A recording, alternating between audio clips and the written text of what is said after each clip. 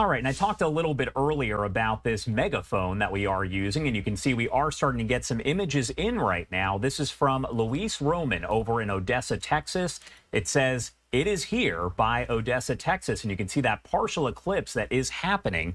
We definitely want to get all of your photos, your videos here. So to send them to us, it's pretty easy. All you have to do is hold your phone up to that QR code that's right there at the top right-hand side of your screen, and you can easily submit those photos and videos. Just let us know your name and where you are located. Again, we're going to be showing these all throughout our coverage here over the next several hours. I do want to pop up some of the other images that we do have coming in via NASA right now. This is actually over on the Pacific coast of Mexico. You can see that partial eclipse is officially underway, and it's just going to be a matter of minutes, let's say, a few minutes, until we do see the moon pass over the sun, and you'll get that full total solar eclipse. It is going to be taking place, of course, in Mexico. Then it's going to move up that path of totality, and we will see it in places like Texas, eventually over into New York, and then it will move over toward Canada.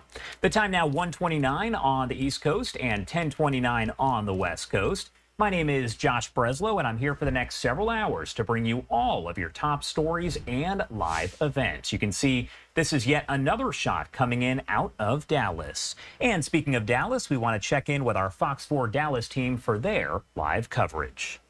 We will continue to keep a shot of the sun. That shot in particular from UT Arlington, we'll have it up on your screen through totality. And it really has been so fun. In fact, I'd like to hear from Blake and Dan, the excitement level. You can really feel it from people as we get closer and closer, and as we're showing shots like what we just saw, that it has begun. So Peyton Yeager has had the opportunity to talk to so many people from near and far. She's finished her kettle corn. So let's check in with Peyton in Ennis. Hey. Hi guys, I'm here with Richard, all the way from Manchester. What brought you here to North Texas and specifically Ennis? The solar eclipse, of course. So you have family in Houston.